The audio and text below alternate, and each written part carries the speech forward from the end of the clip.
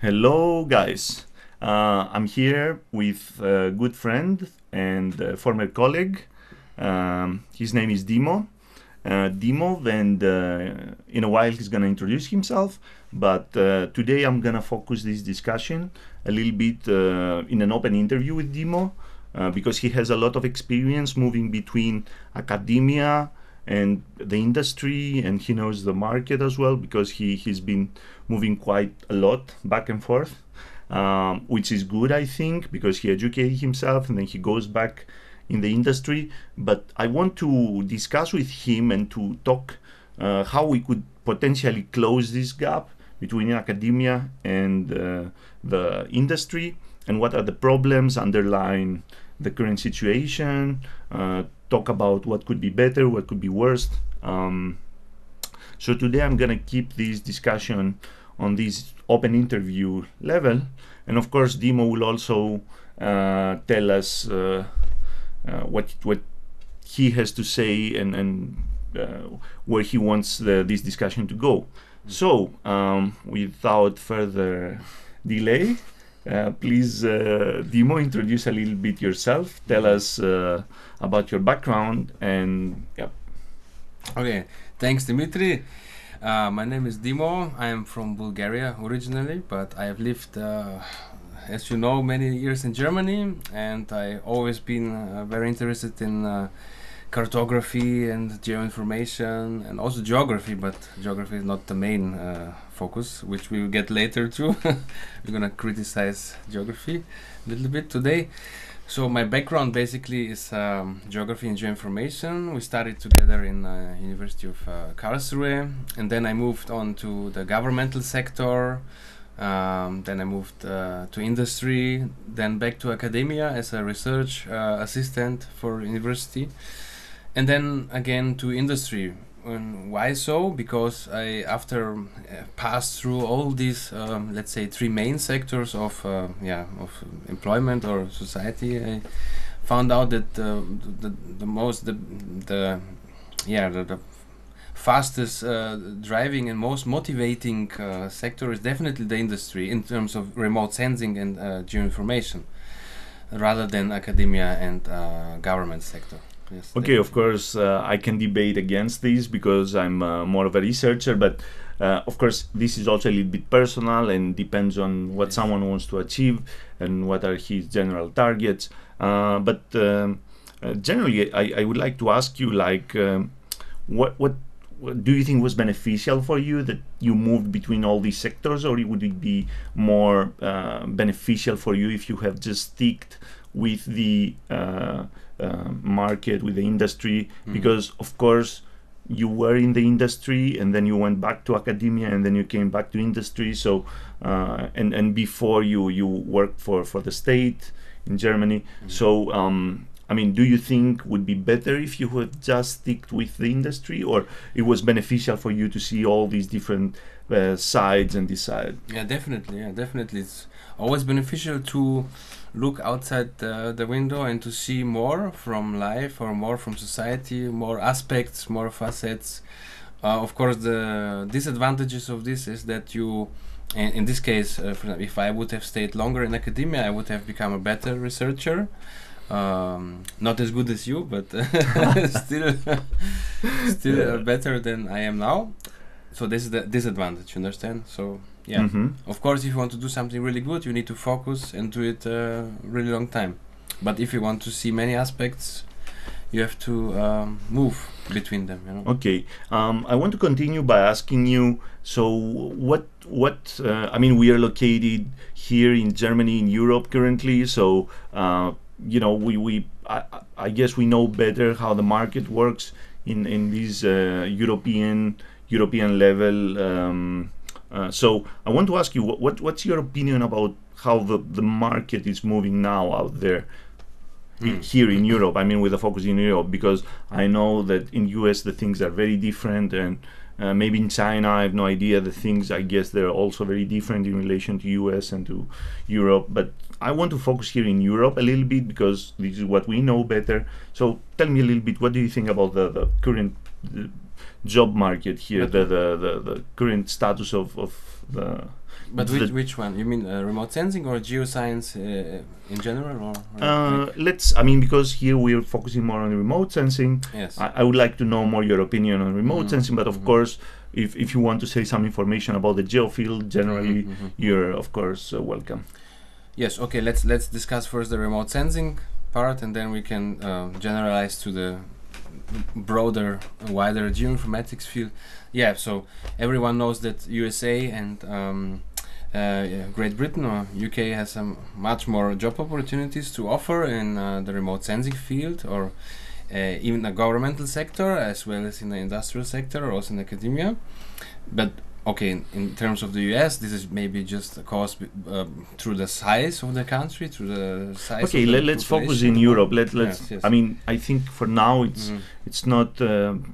It would be wiser to stick with Europe, yes, and not just with the job market, but also with the company side. I mean, are there enough companies? Are there enough projects out there? Is there enough funding? Like generally the status of the market, not just the job market. Of course, the job market, I think it's kind of a mirror for the situation. If there's no companies, if there's no projects, then of course there wouldn't be many jobs either. Yes. So I mean, definitely with the emergence of the free Landsat data 10 years ago, and then of course the Copernicus program opened like a huge landslide, an avalanche of new companies, or or opened new possibilities, opportunities for the older established companies. In this case, so in general, you have to say that the number of companies is growing, but this is also related to the startup aura atmosphere, where many people, were founders of a certain startup in a specific field. So this happened also to the remote sensing field, and as in the other fields as well, a lot of chaos emerged in the beginning. So they have a lot of companies which also disappeared after a while, and then it took time to see which company focused on which topic. So in general, I have to say that there are certain companies who found their field and focused there, while others are more general, but definitely the number increased. Yeah. And do you think there's space for more companies? There's space for more innovation, or is it saturated already? Yes, I mean, if you really think creative in a creative way, you can build so many useful applications with information technology or geoscience or remote sensing. And definitely, let's say in the fields of precision farming and agriculture, there are many companies who emerged there for farm management systems and crop monitoring and agricultural planning. But on the other side, there are also other fields like, let's say, alpine environment or coastal environment, and also urban applications. So there are many different opportunities there. But I think it's a little bit, in my point of view, because I was a founder of a startup, and what we encountered as a problem was, of course, the funding, but also the added value of this and how this added value is perceived by customers in the end. So okay, to get the first point you just mentioned, why do you say the funding was a problem? What do you mean by that? I mean how in general public, the understanding of data and information, how much value it is given, So in my point of view, I would like to see the value of data and information to be higher than it is now. So especially for in our field, So it's and I think it's very important to underline here that, I mean, many people think like, okay, how expensive is to build data. I mean, we have huge databases from for self-driving cars with semantic segmentation of environment, but I think there everybody can do it. You can hire people through Amazon Mechanical Turk, for example, or put them to annotate huge data sets for cheap prices, but the thing with remote sensing, you cannot put a person who doesn't have any idea, for example, on spectral values or on glaciers to give you like contour annotations of glaciers, because maybe you need to analyze, maybe you have to have some expertise to do that work. You need expertise. Exactly, and you know, people say, okay, you know, I don't know, 10 images in self-driving car, they cost 20 euros. You know, why in remote sensing you're asking me 2,000 euros? You know, but exactly. I guess, I mean, you would agree that because the you know, the computer vision images are cheap and you can find them everywhere and everybody can annotate them, because everybody can make the contour of a building. There's not an expert. Everybody has this own recognitional concept of the but image, in the other hand, if you need someone to analyze, I don't know, the material of a building, then through an image, looking the spectral values, then you cannot just, you know, hire somebody who has no expertise in the field and tell him, okay, you know, you have to understand the different material, you have to analyze the... Exactly. So remote sensing is a scientific field, which was also, let's say, hijacked a little bit by geographers, and because remote sensing offers a lot of applications for geographers and hydrologists and also biologists in a certain way. Not only this, I think also GIS, all these maps that people, everybody is out there wants to use Google Maps, for example, but especially in Europe or in US, I don't know how much they're using them in Africa, but the thing is, I mean, how would you extract this information from the raw images to get the map? I mean, people don't think about it, they just want the map, but it's a huge process and a huge field of study. I think it's also I think one of the problems is also the lack of public let's say propaganda of our field in this case. So it means that if you have open data, open source data, look, the Copernicus program is open, so it means that everything is for free. Google Maps, Google Earth, everything is for free. What is the benefit? You know, when people ask you what are you doing, remote sensing, they're like, okay, what is that? And you're like, you know, Google Earth? Yeah, of course. So, and think we have to do much more propaganda about the value of our work, and also how to motivate other people in other countries to do it. There's also not only a big discrepancy here in between the different sectors, but also if you go to a less developed country than Germany, it's a huge discrepancy. You know? So to talk a little bit more about the data, because we started, what do you think about the Copernicus program? Where do you think it will lead? Would it make big change in the game? Where do you see this coming with artificial intelligence, which is the focus also of our channel here? Where do you see it going in the future? What are the prospects? What are the challenges? And also, you know, what can be achieved through this? Yes, I mean, basically the majority of our data, what we use in our company, is Sentinel-2 data, which is by far has a much higher temporal resolution and higher revisit time than the Landsat data already now. So this has already equalized the usefulness of Landsat data. So we can say we use both very much, and the Copernicus program was very useful for that. What I want to see more is to have more processing frameworks and more also applications for Sentinel-1, the synthetic aperture radar data. You know, but I guess the expertise there to understand what's happening, the signal, everything. It's much higher. Yes, if you work with SAR data is much less intuitive than working with NDVI, you know, vegetation indices from spectral imagery.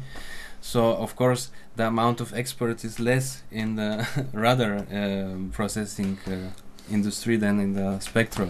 Yes. Yeah, I mean, I've been looking many times SAR data, and I'd be amazed by what I see. Military, of course.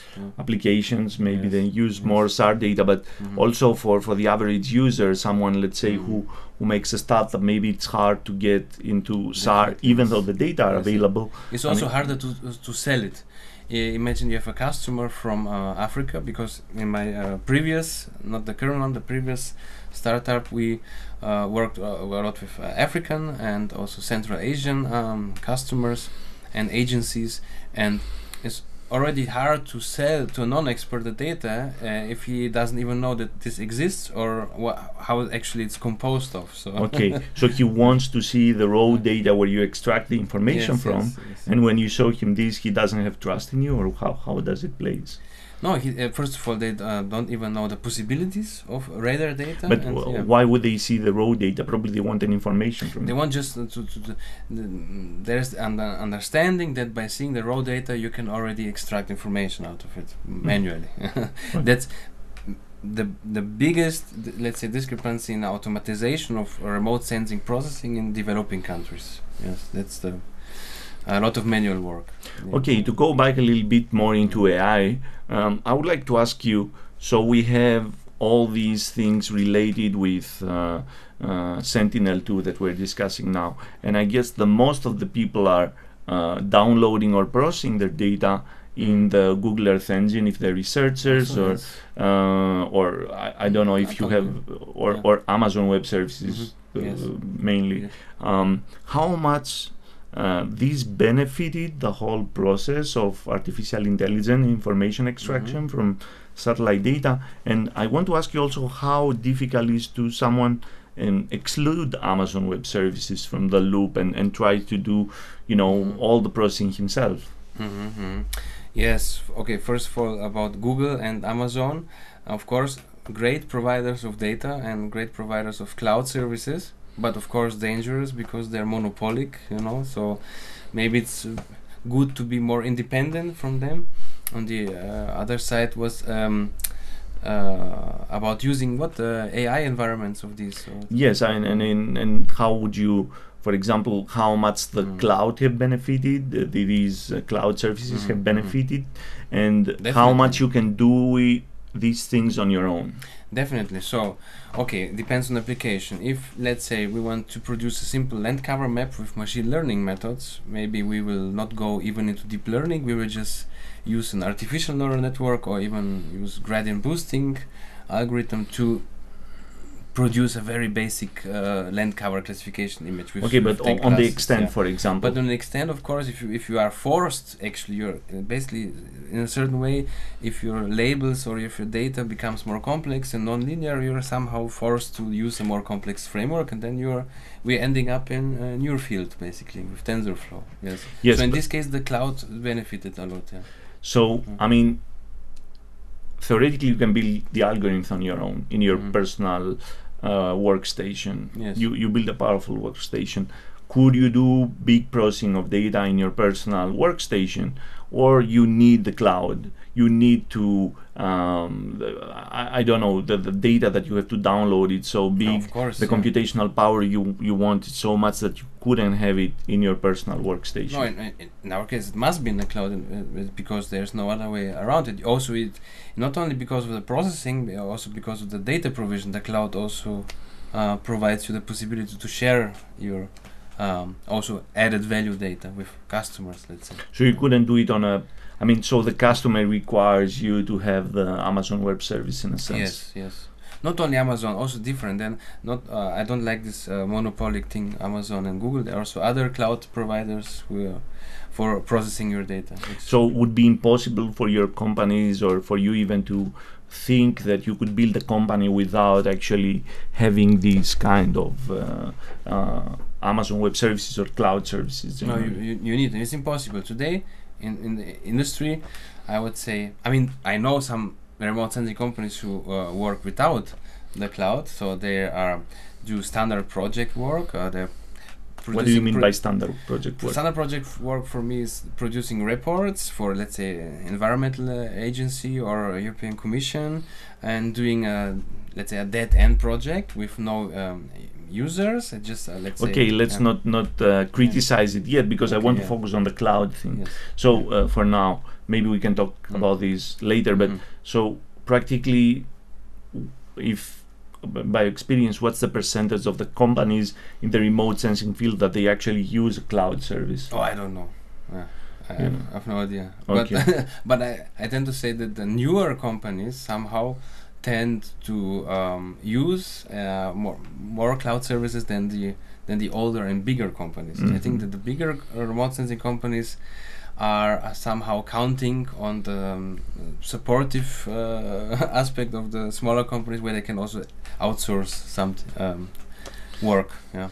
I mean, what is interesting, and maybe I'm gonna be presenting this in the channel, is that even big providers of data, Digital Globe, which is the biggest provider in the world of satellite imagery, with WorldView, with the WorldView satellite, and before with the QuickBirds and so on, all these people in these big companies, they, at least Digital Globe, they decided to move all their archive into the Amazon Web Services, and you know, actually drop their own system with magnetic tapes for storing the data and so on and so forth. So when you see the biggest company in the world, which also I guess has very secure data, and the data that they don't want to distribute openly around, they trust these kind of big institutions. It says something about the future of things. Yes, but wouldn't it be also nice to imagine having the same end-to-end, framework of providing data, such as Copernicus data, to have it also for Spot or for other high-resolution commercial satellites, like QuickBird or WorldView, or wouldn't it be nice to have something like that? Yeah, I don't understand exactly what you mean. Maybe you can elaborate a little bit. I mean, there's also a huge discrepancy with the price. Like, imagine 1 square kilometer of tasked Pleiades or WorldView data is beyond 20-30 euro. So yeah, of course, but the sensor has a much smaller area that it covers. So the swath of the image is much smaller, so I guess you cannot ask for the same thing as a lower resolution satellite, which can capture this same area much quicker. Yes. And of course the sensor technology is not the same, and so on.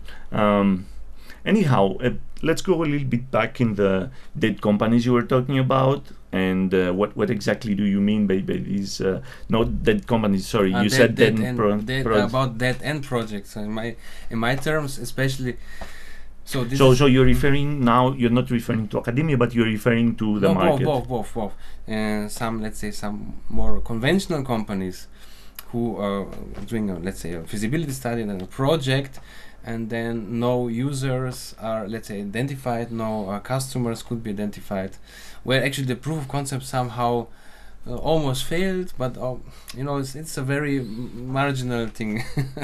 And also you have the same thing in academia, where you have basically dead end projects. You produce tons of data, you use tons of resources, but for what? I mean, you prove that your method works for this specific area in terms of geography.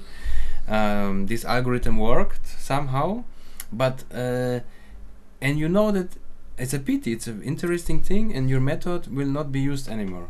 But why won't be used anymore? Because it's just science for science itself in this case. Okay, yeah. So you want to say, for example, that the science remains closed behind closed doors in a scientific lab, and that's it? In some cases, yes. Okay, but not always, yeah. What if, like with this open trend now of open sourcing your code, if you would open source your code, especially if you are an academic institution, I mean, that wouldn't be that beneficial, because then everybody can take the code, everybody can find it, they can do amazing stuff with it, reuse it, check it out, extend it. Yes, that's already happening in GitHub, so it's already happening. Not only in GitHub, also in and in other what I want to say, of course, it's a very simple way of doing it now. I mean, we're not in the 80s where sharing your code would be something very difficult. Somebody may, I don't know, had to write you an email if you had an email address or a mail, and then you would send them a disk with your code. And I mean, now that the sharing of the information is so quick, everybody can use a Git repository and upload his code and just make it available.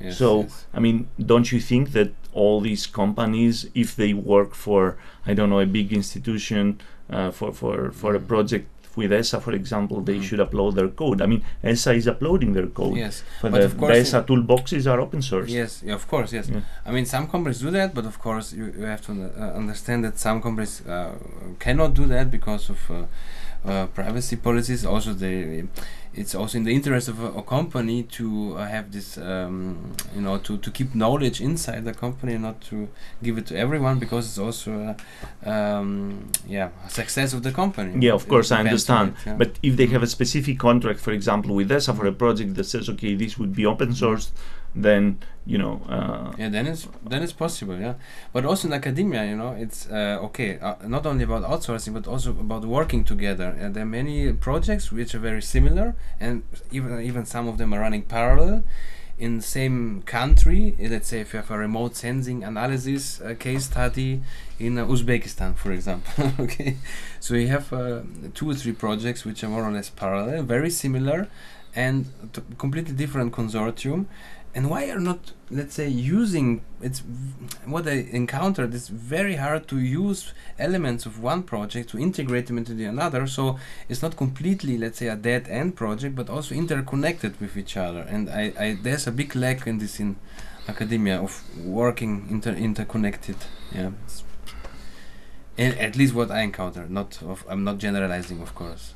I mean, I'm looking a little bit to the future here, but by looking into the very interesting technology of the blockchain, it's a very nice way to standardize data. It's a very nice way to have a continuation. Maybe, of course, I haven't thought about the framework, but maybe it would be a very nice way to, because the blockchain would be open. I don't know if you're familiar with the technology. You build Not the so blockchain. Also for our viewers, theoretically you build a blockchain where all the information is there, so kind of forces you to submit your part of the information, and this to be compatible with the other information, and nobody can change ever the blockchain. So from the moment it's constructed, it's forever there. So think about, like, I don't know, submitting your code there, submitting your model, and then the other has to submit his model, and of course this has to be seen how exactly it's been done. But think about an interconnectivity. So if your model doesn't fit with it's not an extension of the previous model, if it's not a continuation, if it doesn't follows the same standard, it will be rejected by the system. And the blockchain, it's think like an open database where it's distributed, so nobody can at least theoretically take it down or destroy it or hack the system.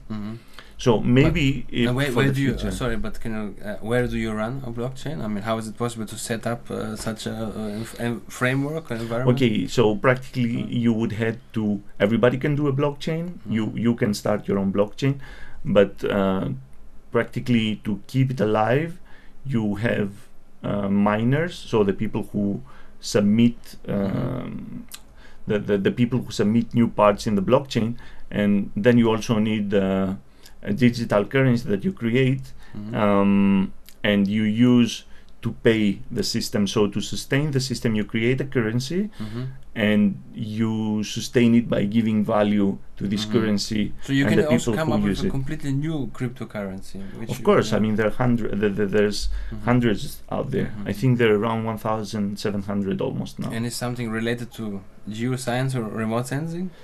No, I don't know if I don't know all of the projects. Maybe some of them they're related somehow, but it's just a very good way to have a very open and transparent way to validate information. So many state agencies now, for example, they're thinking putting all the public information on the blockchain, so everybody can test it, everybody can see it. It's a very transparent way. You cannot alter it from the moment you create it. So this creates a lot of transparency. Anyway, it's a very far-reaching idea, but I just mentioned it as a way to interconnect between the projects. Yes. Okay. Okay. So this interesting in terms of remote sensing. Mm-hmm. So regarding the future of AI into the field of geodata and remote sensing, where do you see things going? What do you think about deep learning? Oh, I mean, I'm not so much familiar with deep learning like you are. I'm more a traditional machine learner guy. So definitely, I want to have the whole world labeled with thousands of classes. And I mean, for me, what's the most, and for you also, I know, is the most important thing is how to sustain a good model, how to transfer it, you know, or how you can even update it, you know. Maybe you don't even need to build a completely new model, but how to update an already existing model and how to transfer it, because we in remote sensing we are working with the planet Earth, so it's a big planet, and a lot of variance in the data depending on latitude and position, and also type of things that we see. So we need transferability of the model. Definitely. Sorry to interrupt you, but there is exactly where I see deep learning fitting perfectly, because we know, for example, that huge breakthroughs have happened in the imaging sector, in computer vision and I don't know, medical imaging. Now there are huge breakthroughs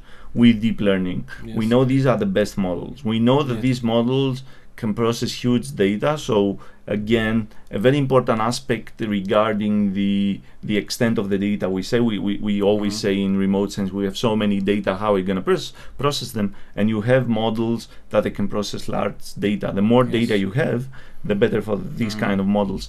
And then you also have this other aspect of transferability. And I just want to mention this for our viewers. Transferability of the model is like, at least what we mean here is like, okay, I train a model to semantically segment, I don't know, Germany, how can I use this model in US? Would it have the same accuracy? If I move it to Africa, do I have to retrain it? How easy to adapt it to these different scenes? So, I mean, going back to deep learning, deep learning seems to have all these properties that you are asking for, capacity to work with big data, possibility to be transferred. At least that's the lessons we learned from the computer vision community. And so I don't see why companies and why people like you who move between academia and the companies are a little bit, I don't know, try to avoid this thing. Or maybe other companies are not doing that. Tell us a little bit about that.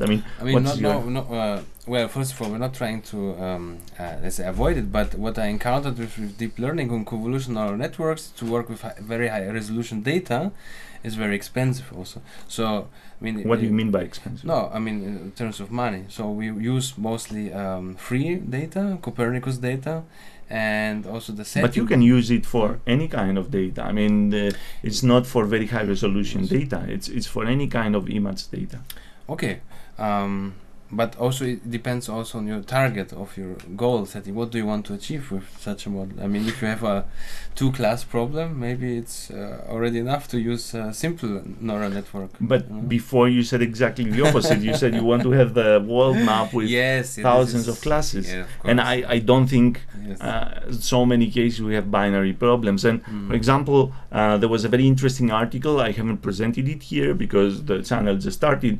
But there was a blog post from Facebook that they did very good, at least the blog post was saying that they did very good work in mapping the whole world in a binary image, saying what's a building and what's not. Okay, urban footprint basically. So yes, but practically they did it with very high spatial resolution data from WorldView.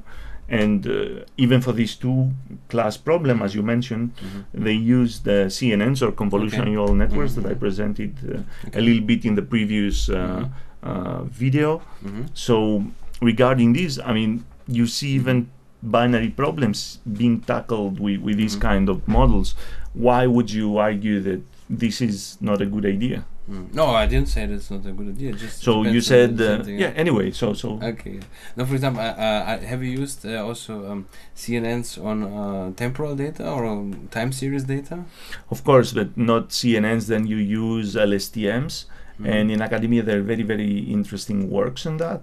And maybe I will presenting something like that in the following episodes, because I really have found some very interesting resources, and I think this would be interesting for many of our viewers as a topic. But yeah, anyway, you don't use exactly convolutional neural networks. You use LSTMs, or long short-term memory networks, which is another type of deep learning models.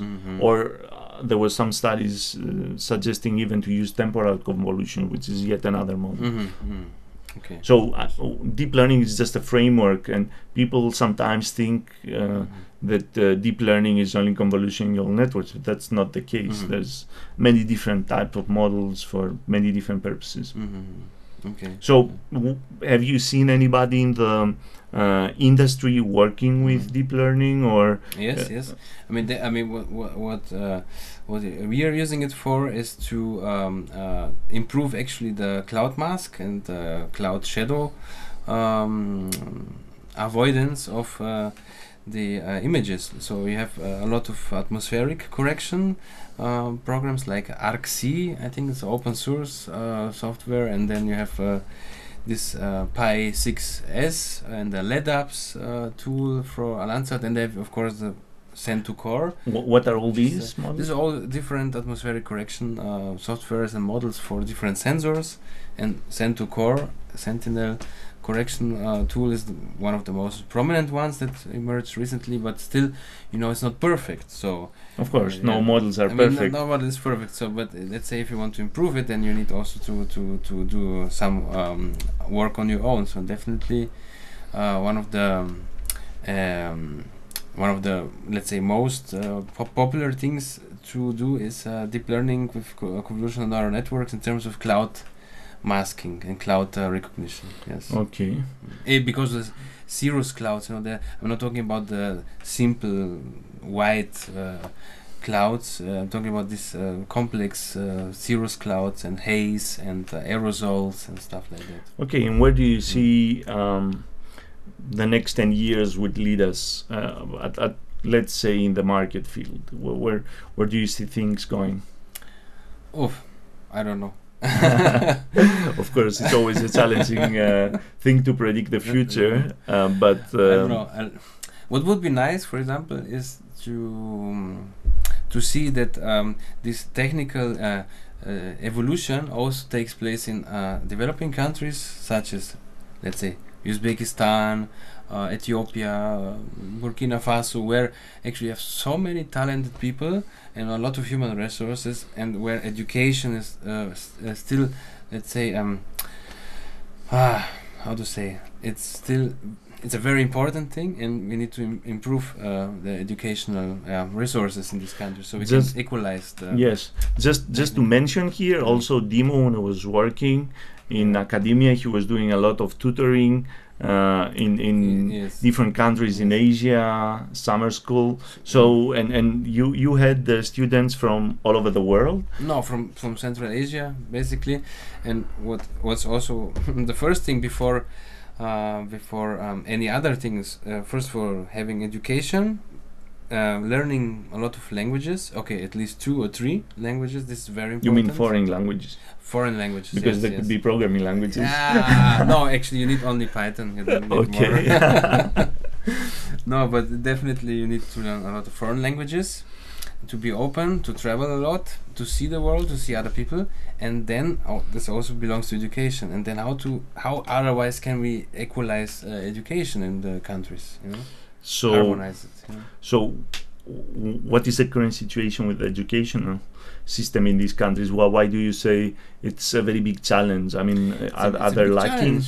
No, not like, how to say? Yes, there are a lot of development aid programs who want to improve the situation, but it takes also a lot of time to having open society, open democratic society, where the young people are also willing to travel or to interchange with others or to learn another language.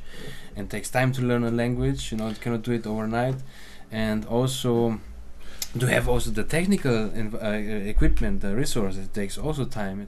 So you think there's a lack, for example, in the computational resources in these yes, countries? of course. Even because yes. today with a simple laptop, you can do some quite good processing of data. Yeah, but the second biggest thing is exactly this: the technical gap, the technical lack of equipment.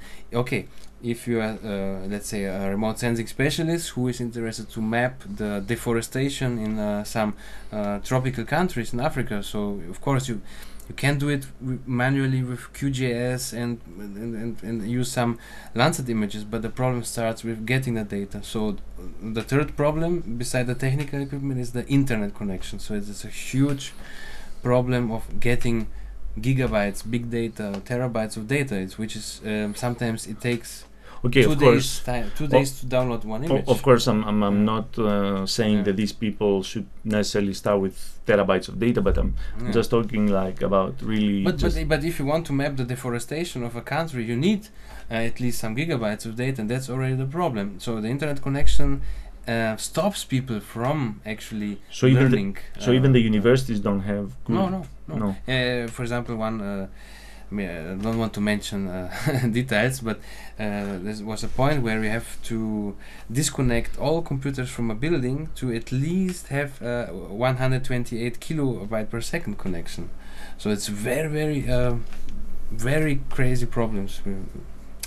We need to ensure first this, and then we can ensure the rest. And so I guess this also it's a bottleneck for things such as the people from these countries, the people who want to educate themselves, looking at our channel or looking at other educational courses online in Coursera, exactly. in Udacity. Exactly. When I'm doing a course, let's say in Uzbekistan or Kyrgyzstan, and then I'm explaining a method for image classification or object-based classification, segmentation or something. So. And then people ask me, okay, but how is it possible, or what is the details, or tell us something more, or can you please repeat? And then or when can I get the data, or some very trivial questions which can be answered in seconds by using Google. But you first, when you're not used to use the internet, you're also not used to help yourself, because research means you're expecting from the professor, for example, or the tutor to sell you everything. That's a problem. And in our countries here, research means you're doing your own research. You're responsible for your own data, your own research, your own knowledge. You're gathering your projects. You learn how to work in teams to find the solutions yourself. Yes, you're not waiting for the answer, and that's the problem. So first, you have to learn not to wait for the answer and then to search it. But it's kind of old school. Like in the past, you would have the professor who knew everything, and you would ask him because there was no other easy source of information, or you would spend all your afternoon in the library searching for one line of information. There are many tutorials in the internet. There are many Kaggle competitions. So it's maybe you can give us some links to, if you know some tutorials. Would be interesting to add them here below. Next time. So going towards the end of these nice interview. Sorry, can I ask something about how do you see the future? How do I see the future of remote sensing? Yes. I mean, you have to be a little bit more specific. No, I mean to ask you the same question back like you asked. I mean, what's the how do you see the situation in the remote sensing society in, let's say, 5 years? I mean, I'm more coming from the academia, so I think my opinions are more biased towards and affected heavily by the academia. But what is also the purpose of this channel is, like, I think there is really a big gap between what we discover and how much could be beneficial for the people into industry, and even if we sometimes open source a project, the people from the companies are a little bit skeptical, or they think it's too high level for them to even touch it, or too complicated to deal with it. So they say, okay, let's use the old method I used to work with, and I know it from 10 years ago. But then you are kind of missing all this part of the big breakthroughs. And if you don't use this, you will be surpassed by someone else who comes. But it's also a matter of resources. Let's say if my support vector machine works faster than your deep neural network, then I will take it because it will save money. But generally, support vector machines are considered very slow classifiers.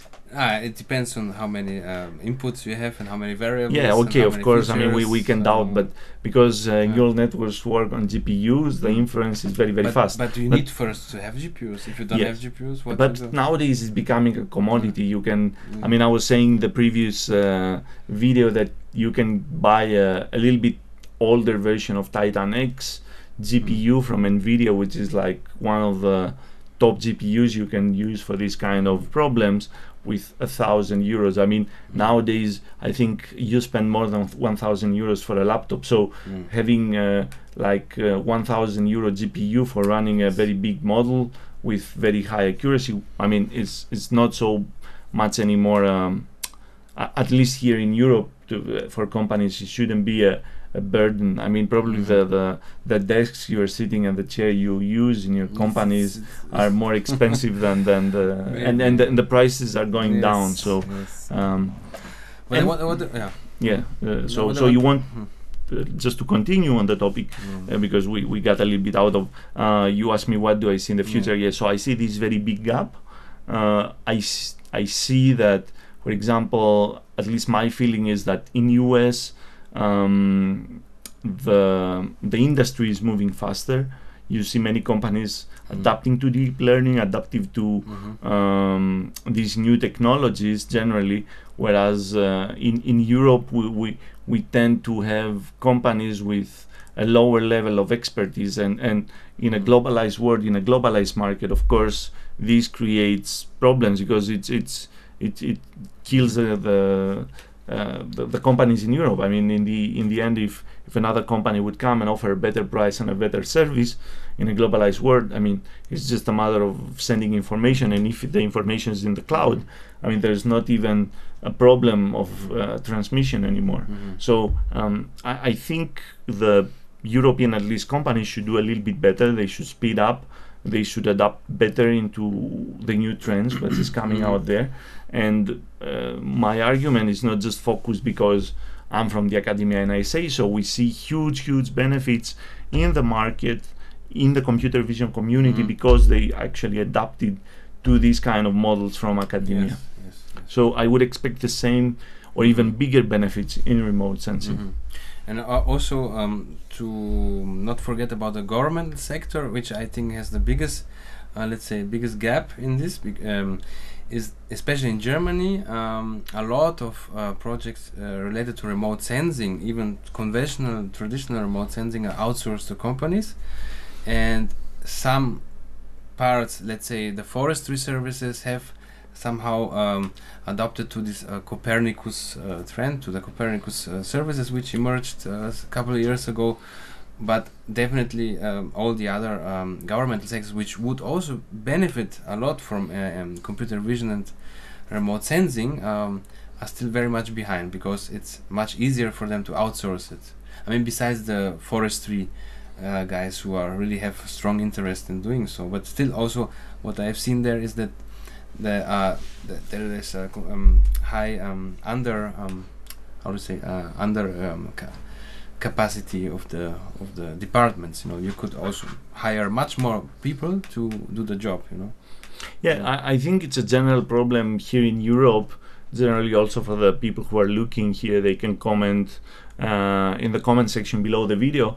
But I really think in Europe we have a problem with funding in the field of remote sensing. So if you open any big website of jobs and you type in remote sensing job, it's only, I don't know, 95% of what you get is related with academia. It's always like PhD opening but remote sensing, it's not in my opinion, just part of the academia. As we said, it's a very practical science, at least when it comes to to information extraction from images, for creating maps, for creating useful data for the society. So this shouldn't just belong to a sphere of academic people.